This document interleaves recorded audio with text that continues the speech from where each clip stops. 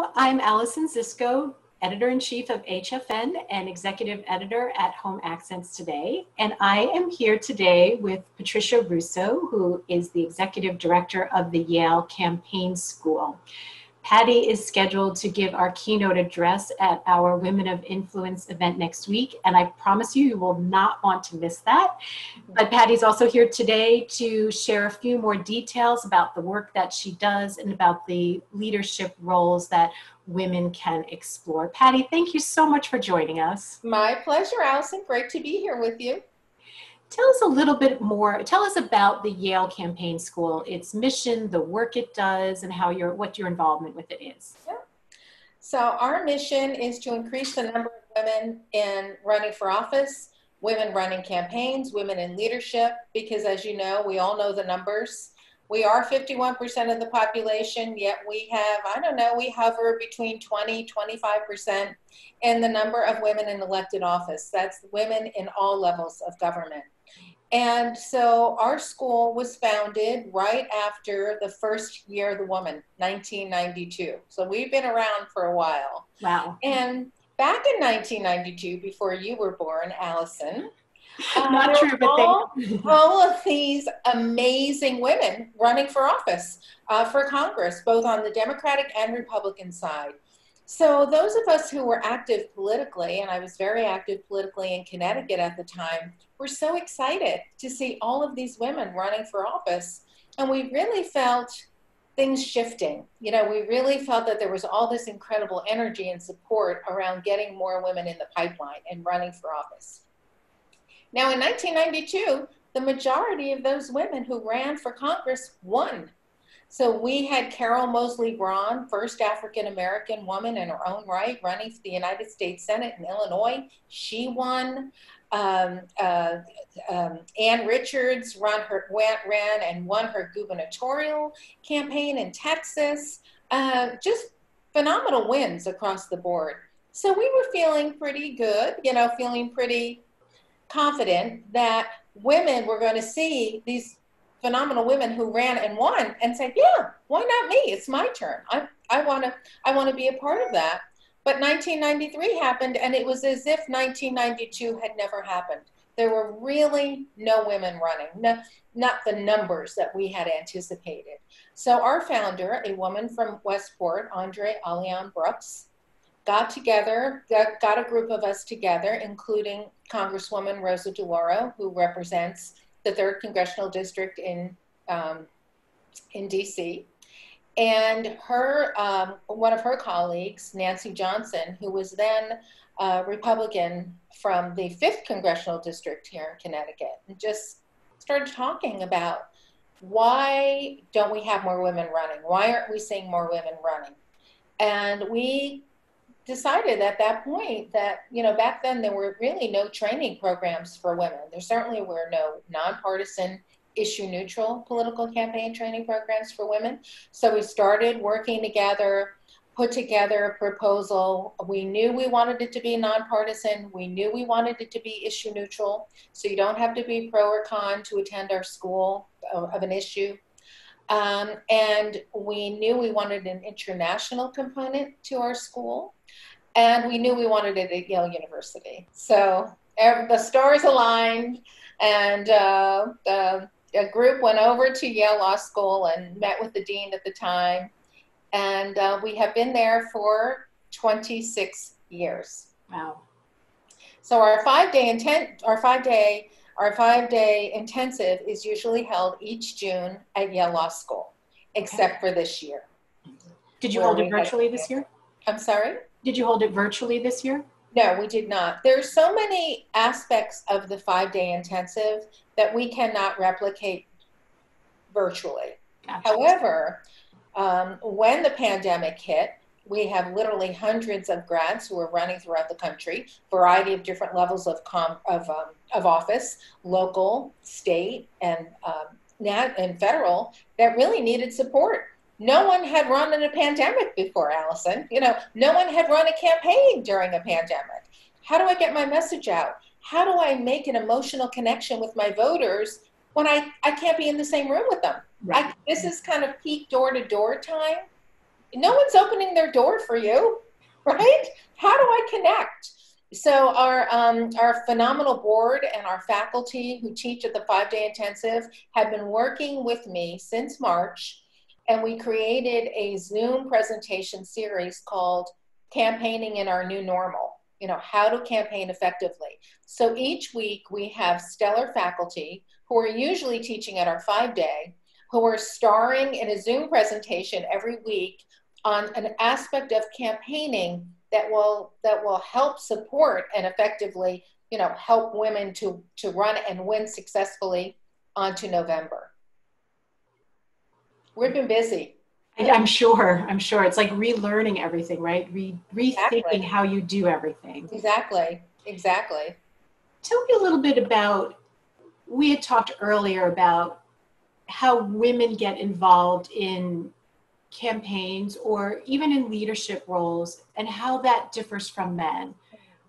Why do you think, or from your experience, why do most women get involved in politics? Women usually, traditionally, not every woman, but the majority of them get involved, Allison, because they want to solve a problem, right? It's so beyond themselves as a person. It's about, there's an issue happening with my children. There's an issue happening in my community. There's an issue happening in my state that I'm angry about. And I want to do something about it. Exactly. I want to change that anger to action. How do I go about doing that? I use the example of a dear girlfriend of mine who never planned to run for office ever. Again, a happy accident. There was an issue that was going on in her community. She has been going to many cocktail parties. Everybody in her town was talking about it, but nobody was doing anything about it.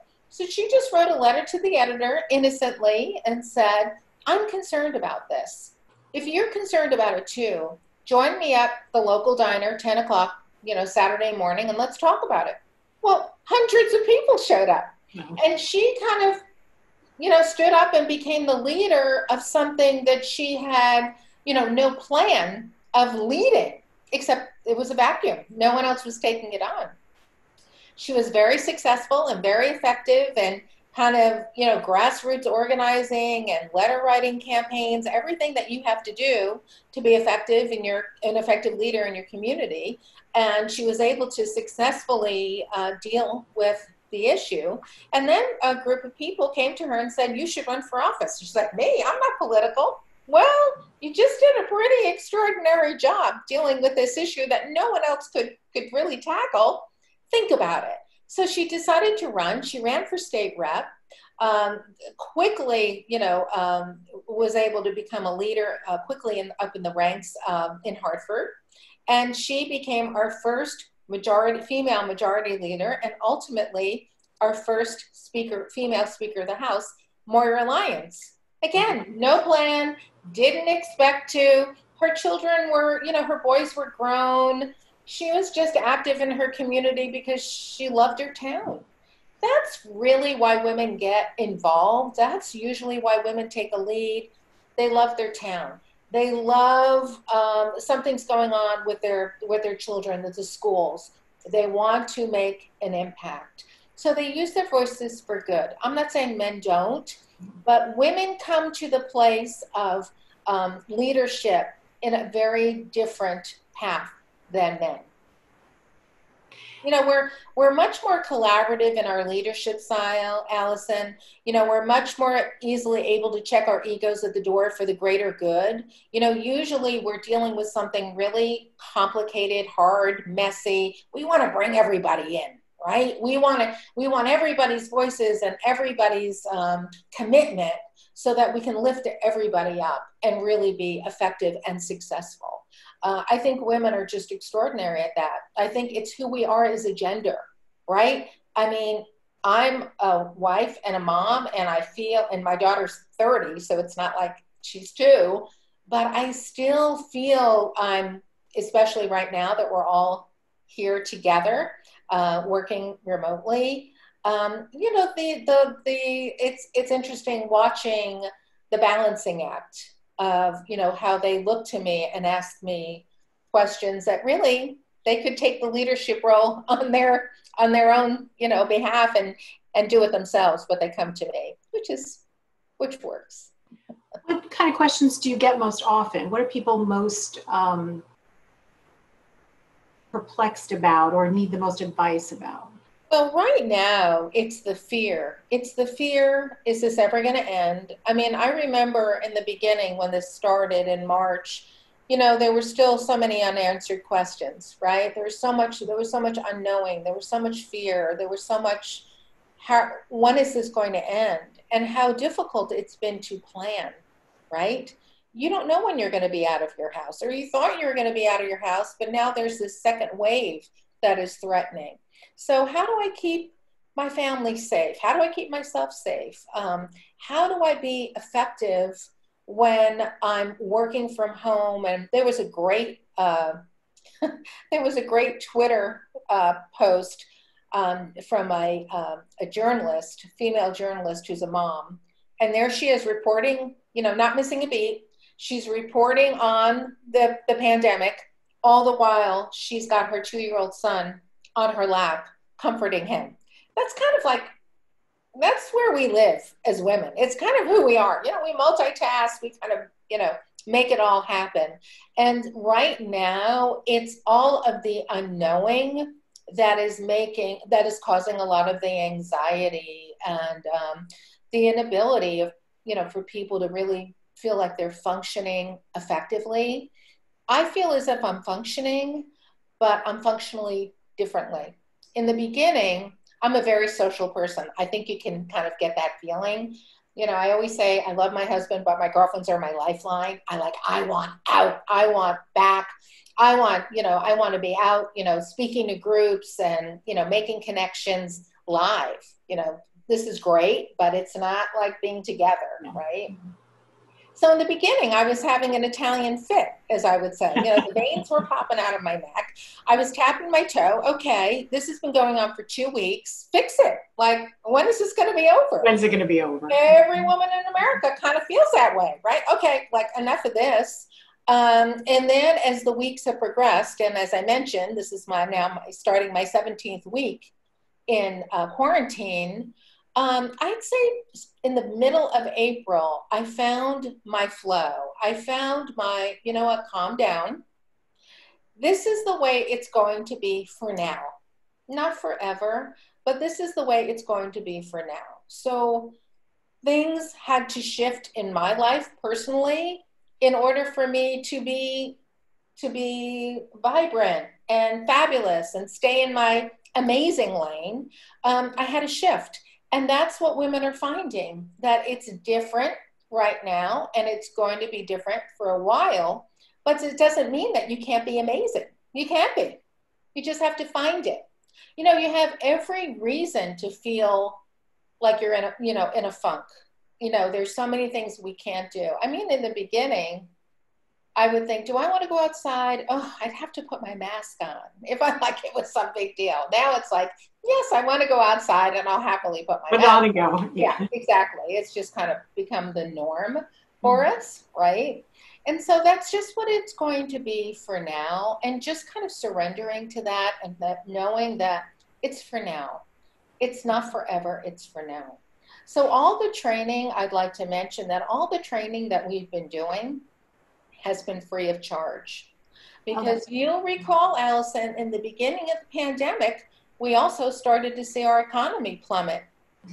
And I said to the board, I don't want money to be one more obstacle, one more barrier to women getting the support that they need. So I'm happy to say that as of, right now through Election Day, everything that we're doing is free of charge. It's our way of just kind of giving back.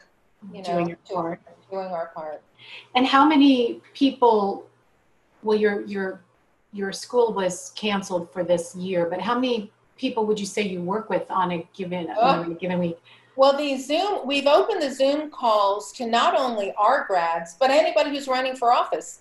Because right now, anybody who's run for office, they've never been through a pandemic campaign either. So we've opened it up, which is why I believe we have between 300 and 500 attendees every week.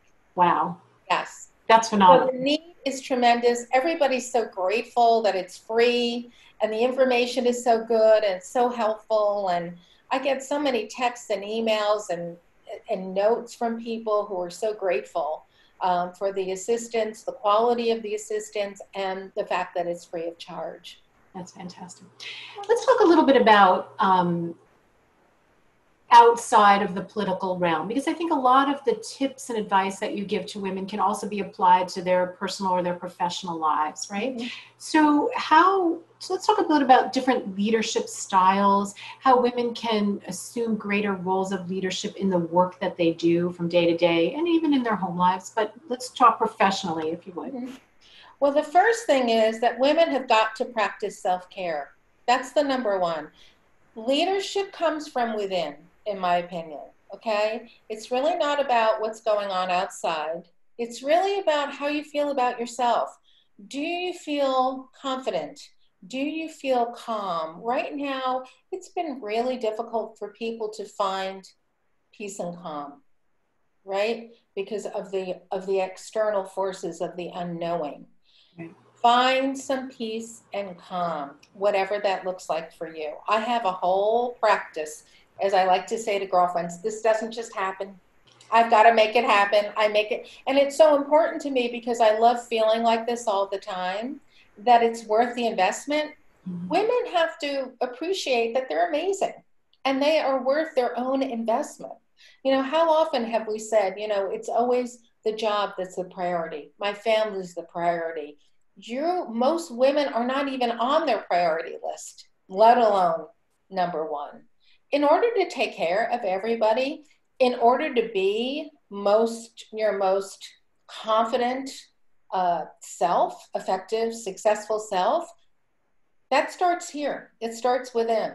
So it's about doing some kind of a quiet practice. Now, I meditate. That just works for me. I meditate in the morning, kind of revs me up. It's a beautiful way to start the day. It lifts my energy. But the beauty about meditation, it also calms you down at night. So I know some people are having difficulty sleeping right now, Allison. Your mind is just racing, right?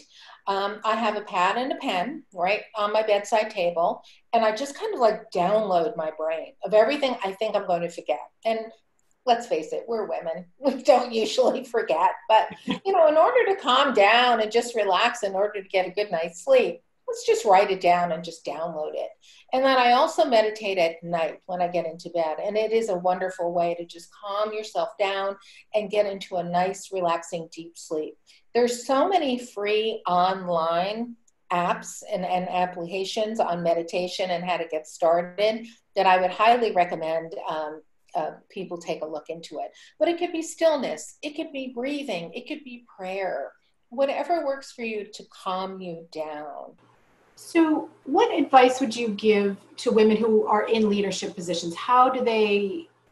What are the most effective tools for motivating other people to get behind a project or a cause, or, you know, to go in a new direction? What skills do you need to develop? A sense of, I really want this to do this, and it can't just be about me. I really want to bring in a collective group of kindred spirits who are, you know, willing and interested in being a part of that leadership. And again, I think women do that really well. You know, I don't have to be the only star. I can bring in other stars to help, again, amplify the issue, lift us all up. Staying in touch, again, either using social media, which is very, very effective. Facebook in particular, you'll see if you go on Facebook right now, people are sharing interesting articles, a lot of inspirational messaging, just kind of like, oh, this is what I'm thinking, thoughts, and just kind of get that kind of conversation going, being very intentional about ultimately what you would like to achieve. Because we can't get together for a lunch or a dinner and brainstorm, but we can do it via social media. We can do it via Zoom, you know, and so let's use what we have available to us right now in order to be effective. You can still be effective. You just have to shift and using other ways of getting your message out more effectively. Tell me a little bit, let's talk a little bit historically about the roles of women in leadership roles and how that has evolved from 10 years ago, 20 years ago. Do we expect the same thing of women leaders that we did 10 years ago? Mm-hmm. And then the other part of the question is, do we expect the same thing of women leaders that we do of male leaders? I think we expect a lot more from our women leaders than we do from our men. I just do. I mean, right. I just think because I think that we as a gender are really hard on ourselves. I think that our expectations of ourselves are in some way reflected, and so we are so demanding of ourselves personally, and oftentimes we will just deflect that onto a woman leader.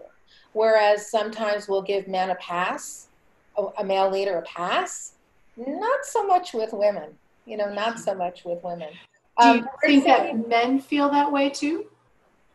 I don't know what they feel, quite frankly. I know that men, we talk about the two paths to a man versus a woman running for office, and how a man gets up in the morning, looks in the mirror, gets dressed. I'm going to run for the United States Senate today. It never occurs to him that, of course, he should run, that he's qualified, never run for office before, wakes up, he's doing it.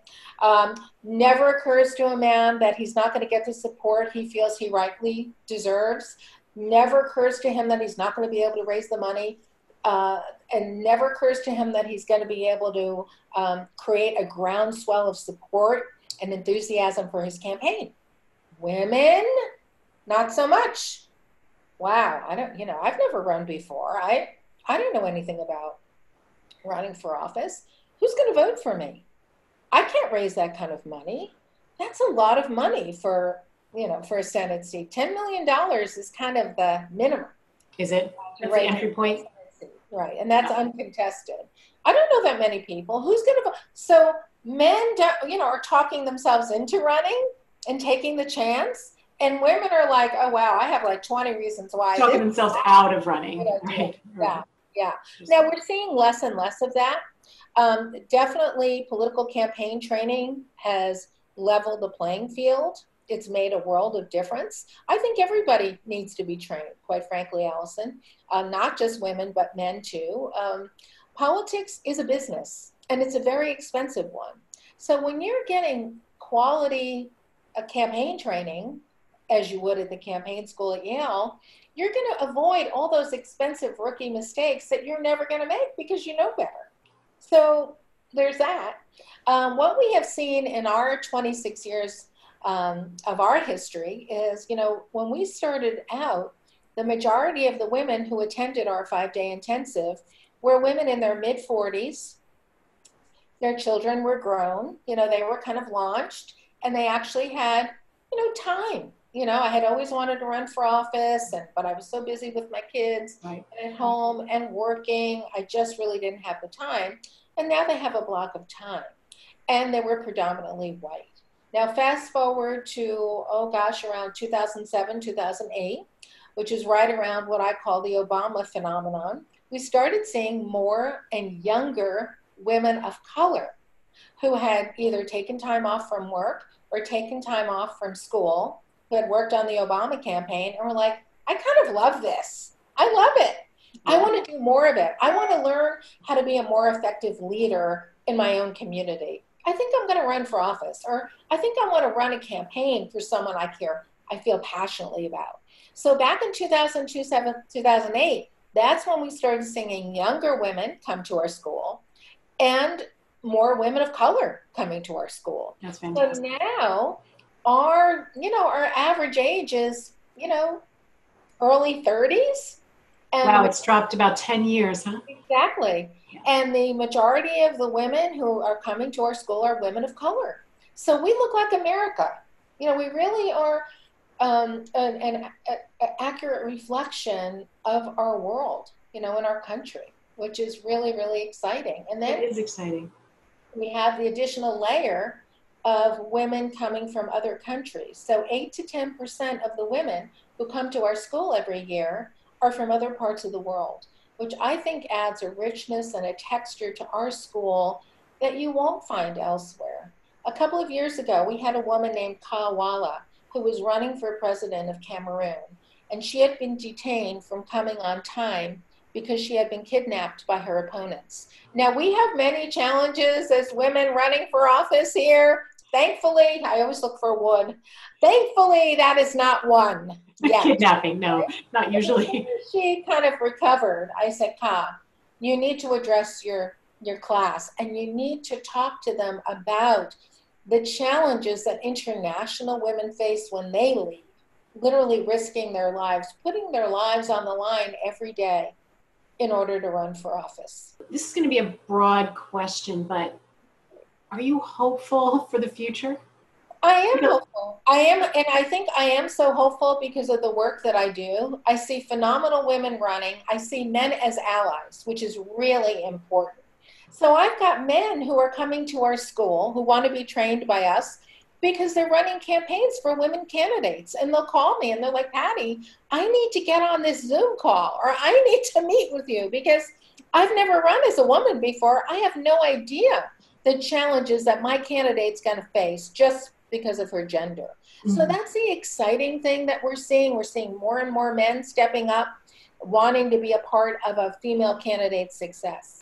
That's really encouraging. That's good. And I think, when you do something like, you'll see there's a lot of ranting on Facebook. Just like spend 5 minutes on Facebook and you just want to just like jump out a window. And what I say to many of these women is go do something. Go do something. Go sign up and do something for the League of Women Voters. If there's a candidate out there that you feel passionately about, make phone calls for them, write postcards for them. You'll stay safe in your home, but you will feel this sense of accomplishment and achievement. It'll make you feel more hopeful for the world because you're in it. You're actually doing something. You're taking a lead. You're taking a lead to make a difference in the world. That's awesome. That's awesome. Well, on that note, on that encouraging note, thank you so much for your time. Thank you so much for the encouragement. For all of you who are listening, please tune in next week during our Women of Influence event. Patty, as I mentioned earlier, will be giving the keynote address. And we'd love for you to join us for that and to celebrate all of our nominees, our Women of Influence nominees, and to celebrate their success and their leadership. So please join us. Thank you, Patty. My pleasure. Thank you, Allison. Bye-bye.